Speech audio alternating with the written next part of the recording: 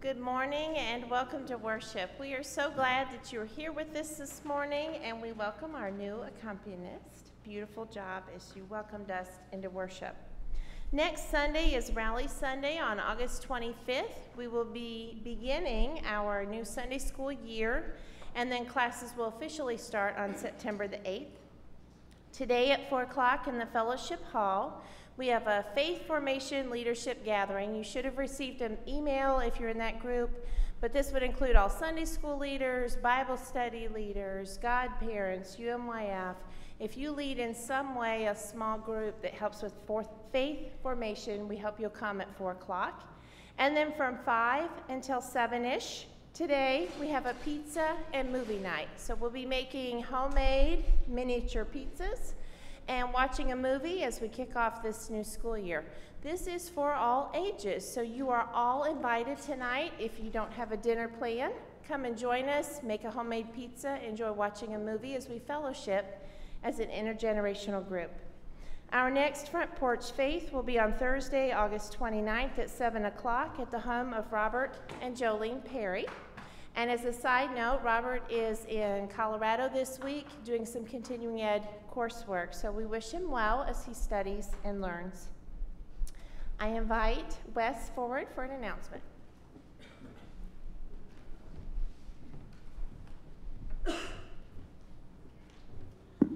Good morning. Just wanted to remind you that our back to school sacred space prayer experience is still set up in the parlor for you today. So whether you can do that after worship today or tonight when you come back for a movie night, it'll be available to you. You can go through and just look and see what's in there, or you can stay and prayer 1 or 12 of the stations, whatever works for you. So we'd invite you to experience that. Also, this Wednesday, the 21st, our adult choir and bell programs will begin again. So if you are interested in singing or ringing, please let me know. And even if you're not available the entirety of the year, maybe you can come for a few months or so, that's fine. Just let me know and we'll get you going. So choir starts at 6:30 p.m. and bells is at 7:15. Thank you.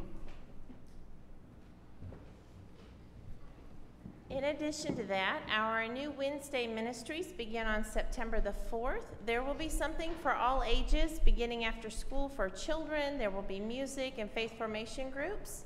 There will be a midweek meal if that's of interest to you, and a midweek shorter worship time. So we hope you might make note of the email you were sent this week. Read it, please.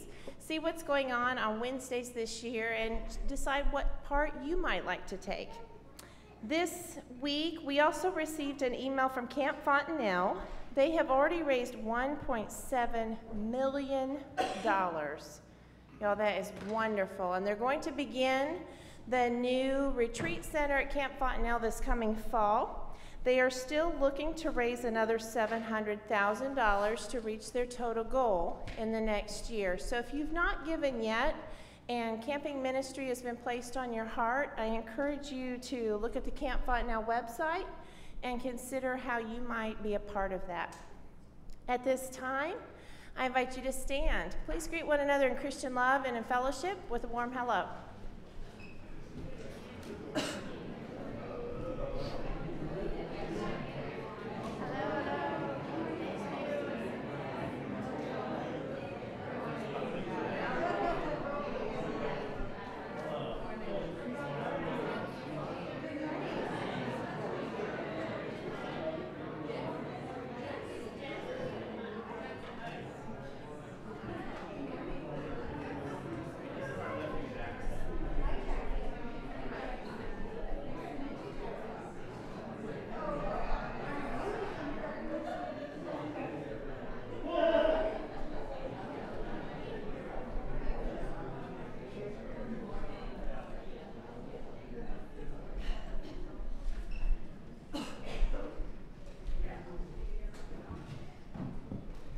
Is there anyone here from the Wild Goose Worship Group?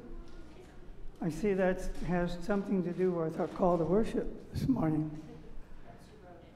Pardon? Oh, she said that's who wrote it. Okay, good. Please join me. Christ's food in our souls. our food shared like His. Christ's life in our hands, our lives shaped by His. Christ's love in our hearts, our love warmed through His. Christ's peace on our path, and follows His. Amen.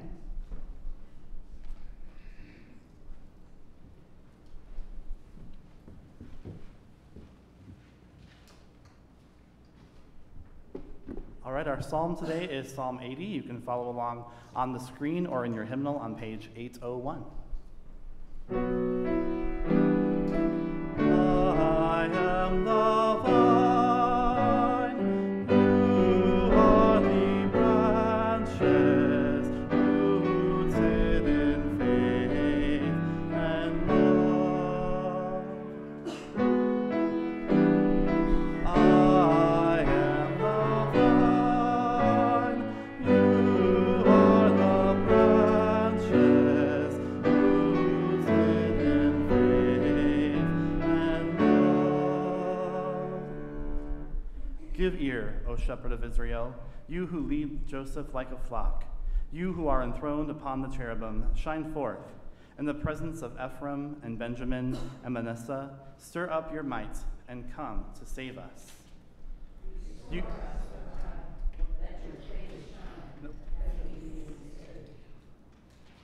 You brought a vine out of Egypt. You drove out the nations and planted it.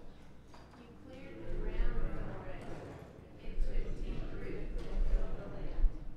The mountains were covered with its shade, the mighty cedars with its branches. It sent out its branches to the sea and its shoots to the river. Why then have you broken down its walls, so that all who pass along the way pluck its fruit? The Lord from the forest fashions it, and all that moves in the field feed on it.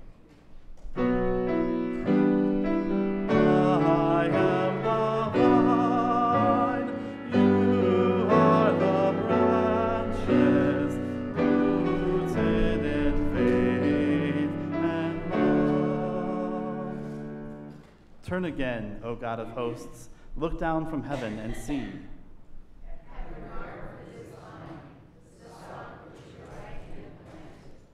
They have burned it with fire. They have cut it down. May they perish at the rebuke of your countenance. But let your hand be upon those of your right hand, the ones you have made strong for yourself. Then we will never turn back from you. Give us life, and we will call on your name.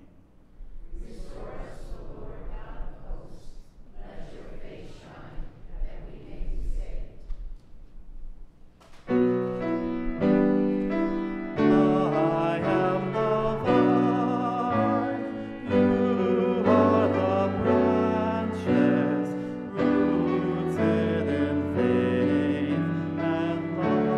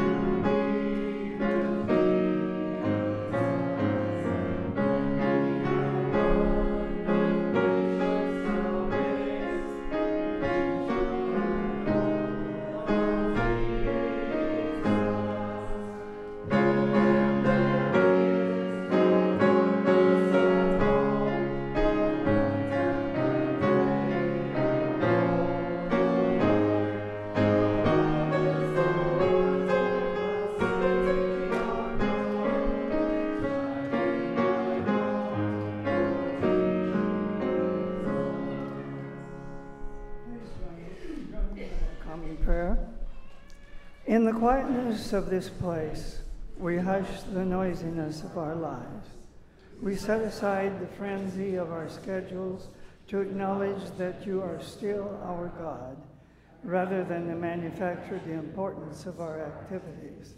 Here, in this room, we reposition our priorities. How good it is to be still, to let the music and the words create peaceful places in our souls. How reassuring are the scriptures that reconnect us to a life that endures forever. How inspiring it is to worship with friends and family. How that strengthens our commitment. Amen. At this time, we invite the children forward for a children's time.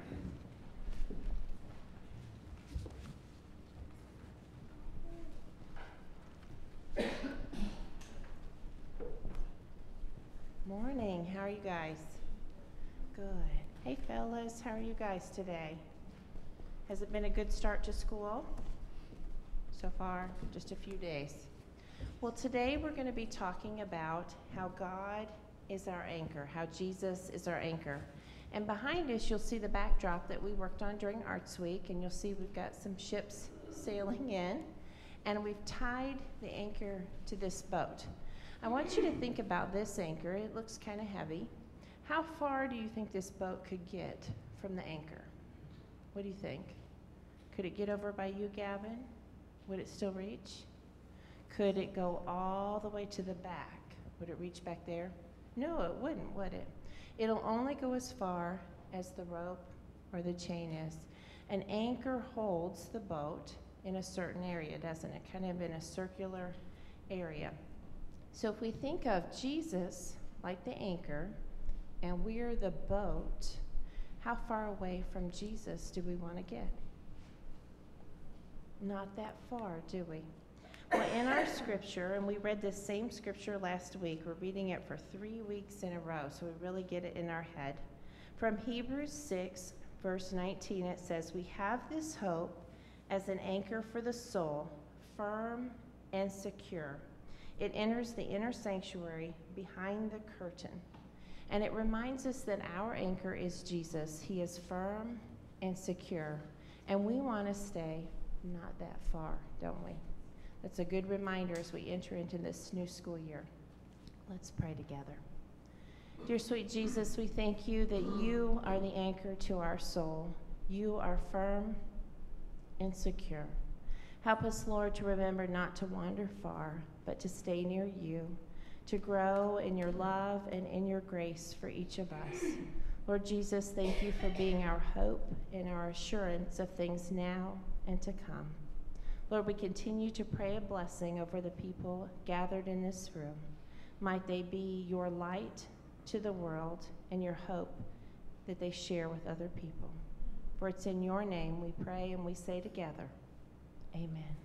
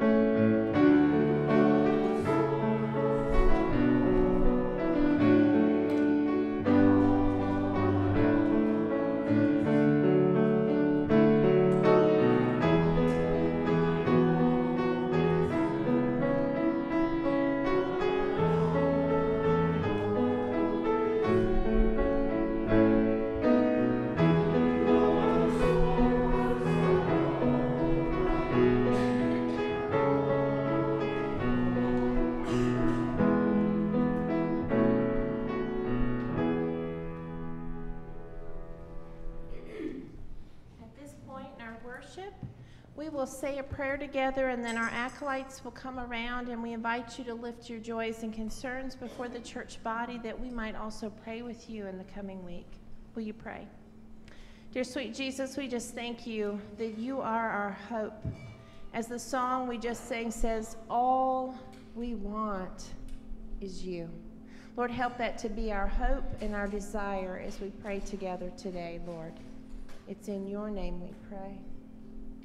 The acolytes will come around, and if you'd raise your hand, they will invite you to share your joys and concerns that we might pray with you.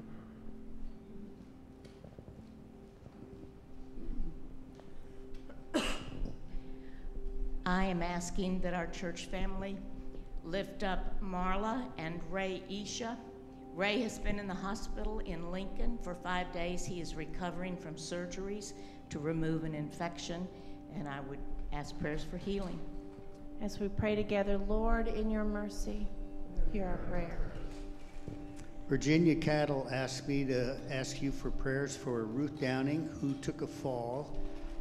Nothing broken, but she's quite sore and back home.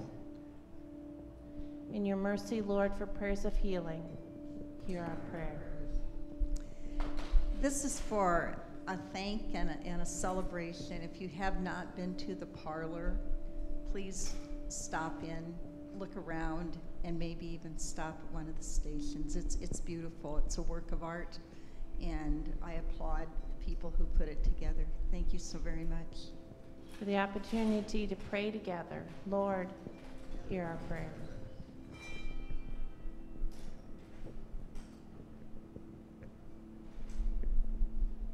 Let us pray.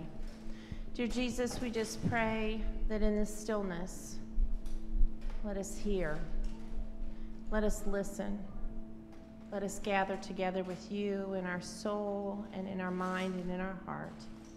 Lord, as you have taught us to pray, our Father, who art in heaven, hallowed be thy name. Thy kingdom come, thy will be done, on earth as it is in heaven.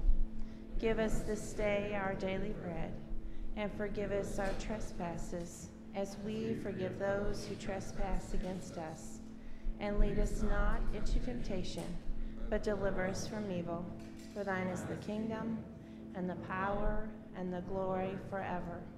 Amen. Please rise for the scripture lessons. The author of Hebrews, or authors as it might be, are not known.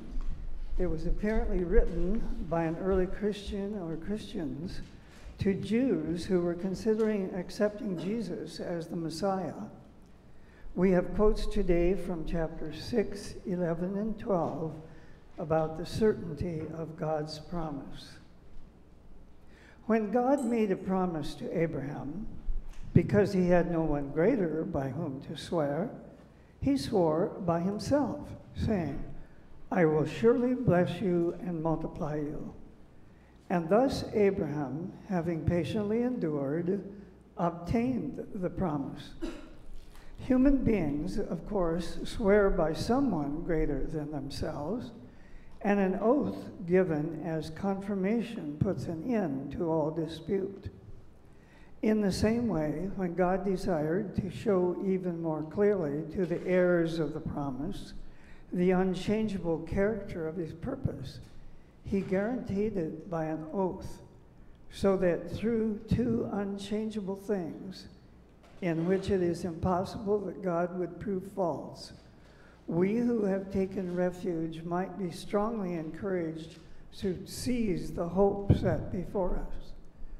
We have this hope, a sure and steadfast anchor of the soul, a hope that enters the inner shrine behind the curtain, where Jesus, a forerunner on our behalf, has entered, having become a high priest of forever, according to the order of Melchizedek.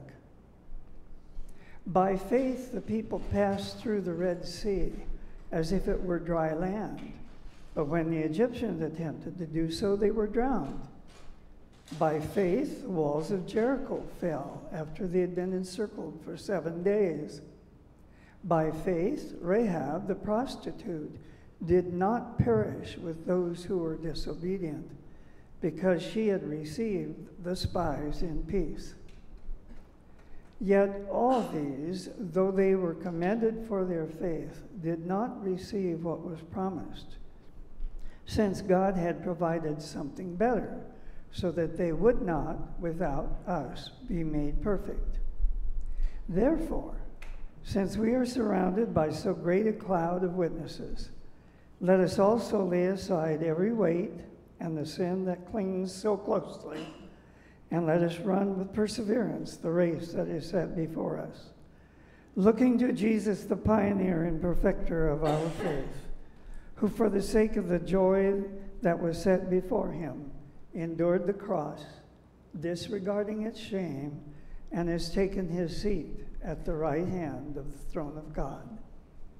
This is the word of God for the people of God. Thanks be to God.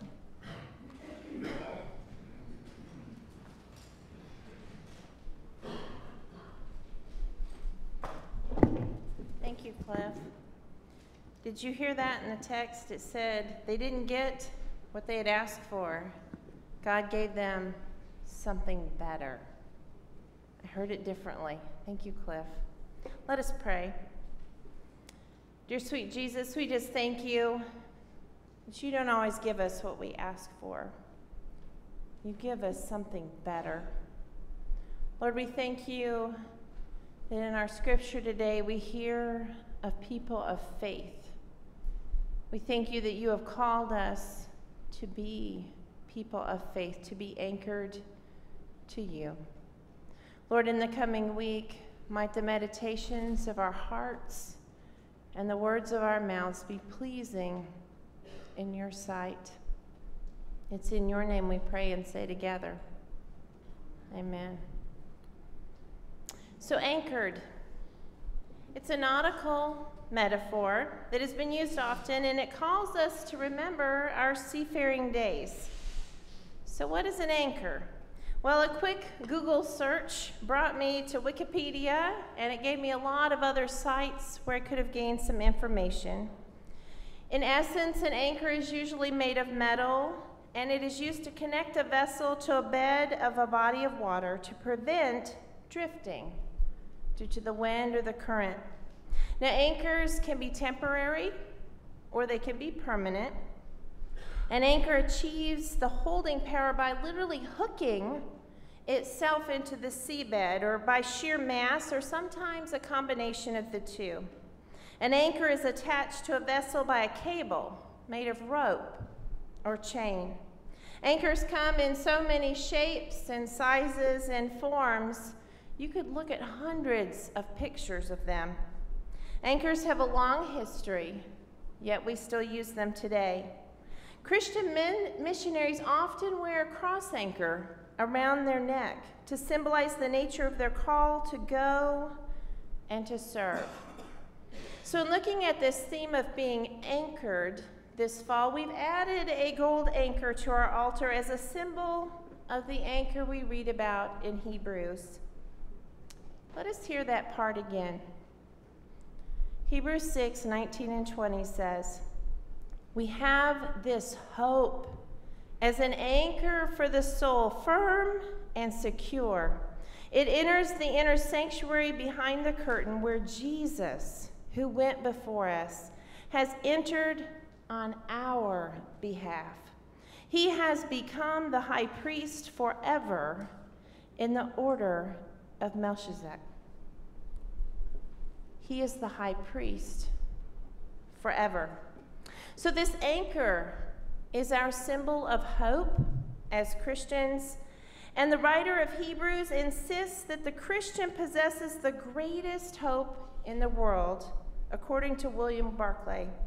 Now, our scripture read today came from Hebrews 6 and chapter 11 and chapter 12, and upon hearing these, they're the content and the sermon of faith, the people of faith, and our response to faith. We read of both Abraham and those in that great cloud, that great crowd of witnesses as we run our race of faith. Abraham long desired a child, as did his wife Sarah, and for 25 years he waited. After he had left Ur, he was old, he was barren. The wandering was long, but Abraham never wavered from his hope and trust in the promise of God, writes Barclay. And this oath, a promise from God, comes as a result of patience, that God would multiply, that God would bless Abraham's family like many, many grains of sand that we find at the seashore. And so as we read today in our scripture, we find the story of faith and hope in this anchor. Jesus is our anchor, which brings safety, a connection which is secure. Now, when teaching college courses on child development, I often use this anchor metaphor to explain about attachment theory as it relates to good parenting and to good teachers. So you're going to get a quick lesson on attachment theory today. And I would draw on the whiteboard a simple stick drawing of a sailboat, and I would add some little water. And then I would add a chain or a rope and draw an anchor. And then I would draw a huge circle from the anchor, not the boat, from the anchor, all the way around this drawing. Now this represents the child and a parent or a teacher. The anchor is the parent, the anchor is the teacher, and the boat is the child. And the child can go anywhere in that circle where it is firmly anchored and feel safe. Now, good attachment and healthy relationships allow children to feel safe and secure no matter where they go, as long as they're connected to that anchor. A child who is firmly attached, and that's a good thing, feels secure. Now, a child who is not firmly attached sometimes has had that anchor, rope, or chain just cut. Or maybe it's just weak. It's a weak rope or a weak chain. These are not the kinds of attachments we want, because we know that children in those relationships drift far. They don't stay near that anchor, or they come back often to make sure the anchor is even still there. Neither of those are desirable traits for attachment. And children who feel safe and secure know that when they can't see the anchor, it's still there. This is the same as our faith with Jesus as our anchor. When we're secure in our faith and in our hope in Jesus, we can choose to venture out knowing that Jesus is always there. He is firm and secure. He is connected. He doesn't move. This is the faith we read about in Hebrews, one where our hope is in Jesus, and this hope is present and also our future. Hope is our goal and the anchor for our very soul. It's the presence of God, and no matter the conditions of our waters, whether stormy or calm, we feel safety in the anchor of Jesus. Now, the New Interpreter's Bible Commentary shares, but prior to faith in God's faithfulness, and unless the church hears and says this, faith can be urged upon the frustrated who, lacking a clear object of trust, are left to have faith in faith. And without a clear whom or what, faith becomes another exercise in self-help. Let the pulpit not cease saying that God is dependable, that God does not break promises, that God does not abandon. Like faith, hope is the primary ingredient of a life healthy and alive toward God. Jesus, as our anchor, brings strength, a connection which is firm. Now, that great cloud of witnesses Cliff read about is written in Hebrews and gives us a powerful message of the knowledge of the people who help to provide that firm connection. Now, as a child, I wished for a banana seat bicycle. Do some of you remember those? At some point in my elementary years, my parents bought me the most wonderful bicycle with the most amazing banana seat. You just have to trust me. It was super cool. And everyone wanted one. I have two strong memories about learning to ride this bicycle. The first involved my dad. I have a vision, if I close my eyes, it's as clear as watching it on the TV. My mom is standing, so pretty, and smiling on our front grass. And my dad is standing next to me on the sidewalk, and I get onto this banana seat bicycle with anticipation. And he smiles, and he takes his strong hands, and he puts one on the handle right next to mine. And on the back of those banana seats, there was another handle, oddly enough, a shiny silver spot, and he put his other hand there. And you know what came next, right? He said, "Hold on." And he began to run down the sidewalk next to me, and I was pedaling as fast as I could, and he held on. And at some point, he let go. And I realized I was doing it. I was riding the bicycle. So I came to a stop and I turned around and he said, "You did it. You did it." But I did it with his strength. His arms were enveloping around mine. My second memory of this bicycle is with my good friend Beth. She lived behind us in kind of a tall and narrow house across our back alley. She was a year or two older than me, and she knew I'd been really working hard on this banana seat bicycle. And she decided one day she would climb on behind me. So she climbed on behind me and wrapped her arms around me and held on. And she said, "Start pedaling." And so I did. And at some point I realized her hands had lifted off, but yet her strength enveloped me. As it says in our scripture, that great cloud of witnesses, they watch over us. They envelop us with their strength. And through their strength, we find strength. Now, I can remember those experiences just like it yesterday. They gave me confidence. It gave me hope that I could learn to ride this bicycle. This great cloud of witnesses in Hebrews watches over us.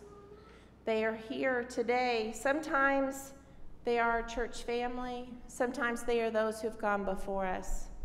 In Scripture, it says Jesus was the forerunner of the race, which means he went ahead of us to the goal. And Barclay tells us the goal is nothing less than the likeness of God. You see, I wanted to be able to ride that bicycle like Beth. I wanted to be able to ride that bicycle like my dad knew that I could. I wanted to be in their likeness. Now, last week I shared at children's time about the coming school year, and I gave you guys a Bible verse, and I said I wanted you to focus on Jesus this coming year, that Jesus is your anchor. And then I invited the church family. Do you remember what we did? We prayed over our students. We lifted our hands. I repeated this again at God and Me this week, and some of you may not even know what God and Me is, but on Monday mornings I meet with our preschoolers and our pre-K students from Bright Beginnings and our school-agers this week. And I did the exact same thing. I invited them this year to focus on Jesus, to let Jesus be their anchor. And I invited them not only for me to raise my hands, but for them to raise their hands for each other, to be a cloud of witnesses for each other. Now, after we prayed, one little boy came back up and he shared with me. He said, "When you prayed over us with your hands out, it was like I could feel Jesus' hands on me." That's the anchor of faith we're talking about.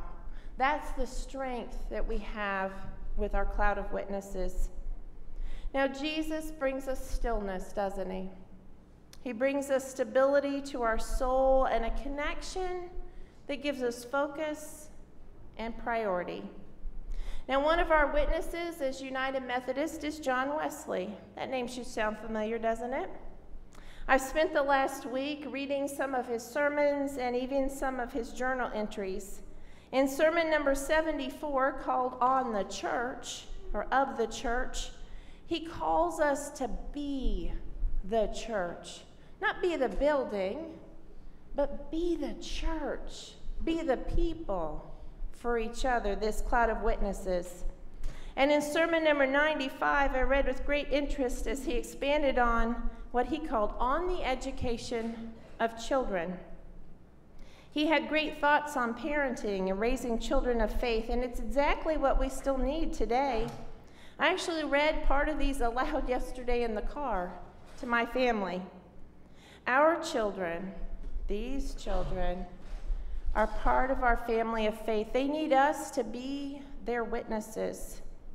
Now, as I read further in his journals, he wrote quite specifically about his day-to-day life. He even documented his schedule every single day, exact days and times, specific entries like 5 a.m. prayer, 5:30 breakfast, 5:45 prayer, 7 o'clock spiritual talk, 8:30 met with, and it went on all day, every day. There were hundreds of them. Y'all could come read them if you want to. But he spent many of those entries listed prayer and spiritual talk and visits with his church family, being that cloud of witness.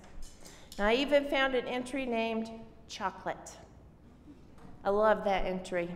It let me know John Wesley was just like us. He loved to pray and talk about Jesus, and he loved a little bit of chocolate. Now, I found these entries to be what I would consider to be his priorities. They were important enough that he actually wrote them down. His faith and hope is well documented and shared, and it's amazing to me that we can still read these today. I wonder, what would people read about us in a couple hundred years? What are our priorities? Our families? Our faith? Our cell phones? Our overcommitted schedules? Our faith walk? To whom are we anchored? Max Lucado shares in his writing, "Find me in the midst of the maelstrom. Sometimes events whirl around you so quickly that they become a blur. Whisper my name, God's name, in recognition that I am still with you. Without skipping a beat in the activities that occupy you, you find strength and peace in praying my name. And later, when the happenings have run their course, you can talk with me more fully. Accept each day just as it comes to you. Do not waste your time and energy wishing for a different set of circumstances. Instead, trust me enough to yield to my design and purposes. Remember that nothing can separate you from my loving presence. You are mine." In this scripture, in Hebrews 6, did you catch the last part? He's our anchor, but he went behind the veil. Now, in the ancient temple, there would have been a large curtain, a veil here. The Holy of Holies here. The ordinary people out there. And one day, just one day of the whole year, on the Day of Atonement, the high priest was allowed to enter into the Holy of Holies to intercede for you, the ordinary folk, one day of the year. And it was so terrifying, they would take off their shoes, and they wouldn't stay long because it was dangerous to get that close to God. Now, when Jesus died at the resurrection, do you remember what happened to that veil? Show me with your hand. Torn from the top to the bottom.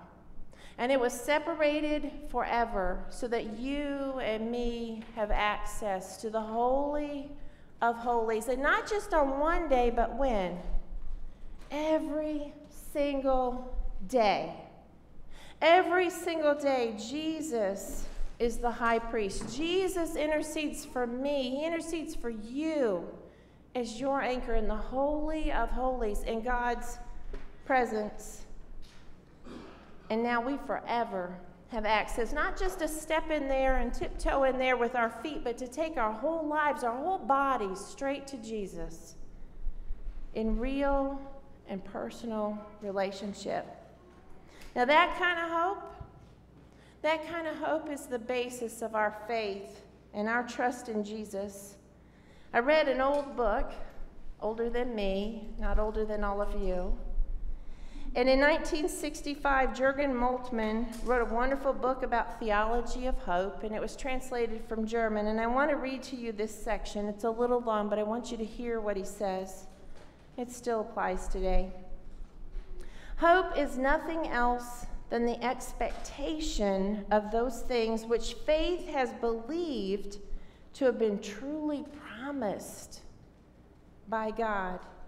Christian faith then means tuning into the nearness of God in which Jesus lived and worked. For living amid the simple, everyday things of today is, of course, living in the fullness of time and living in the nearness of God.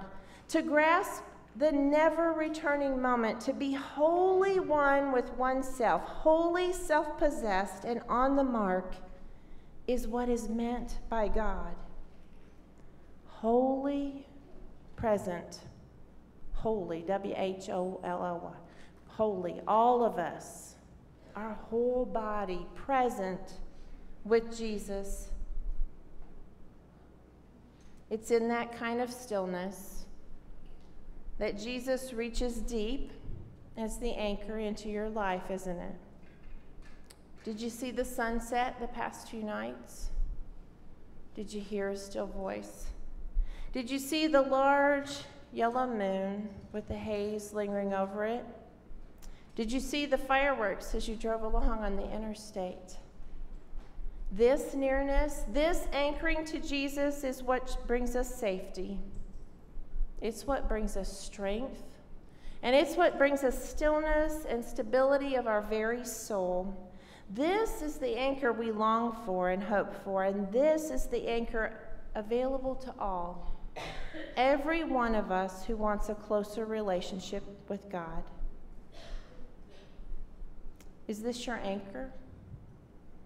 Will you choose to be anchored to Jesus this week, this month, and in your life? Amen? Amen.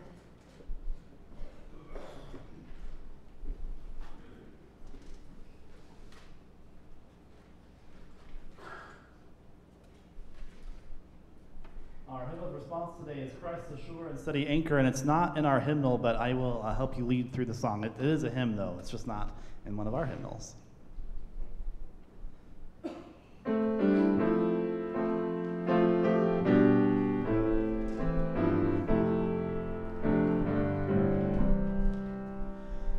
Christ the sure and steady anchor in the fury of the storm, when the winds of doubt blow through me and my sails have all been torn, in the suffering, in the sorrow, when my sinking hopes are few, I will hold fast to the anchor, it shall never be removed.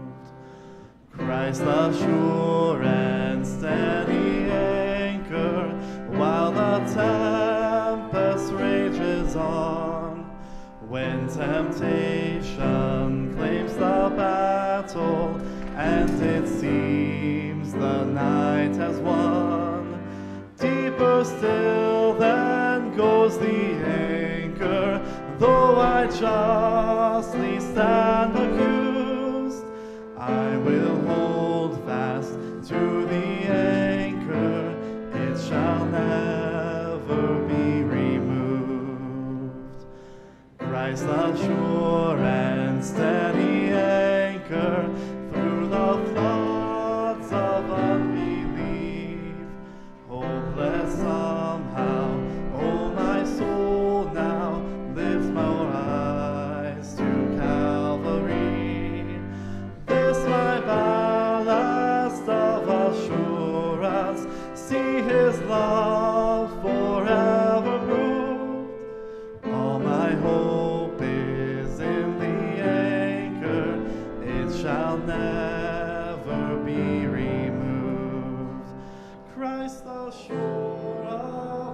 salvation, ever faithful, ever true. We will hold fast to the anchor, it shall never be removed. Let us continue in our worship with the giving of our tithes and of our offerings.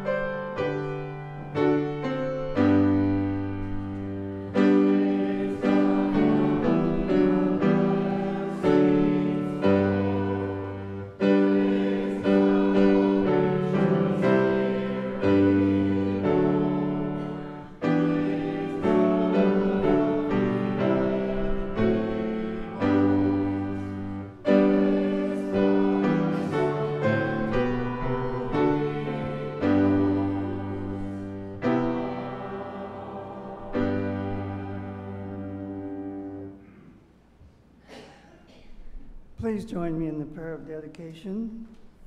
Something, or is it someone, stirs within us when we worship. We know there is a movement, imperceptible to the eye, soundless to the ear, that gathers up our talents and strength to prepare us for the days ahead. How precious is this place! How priceless your children!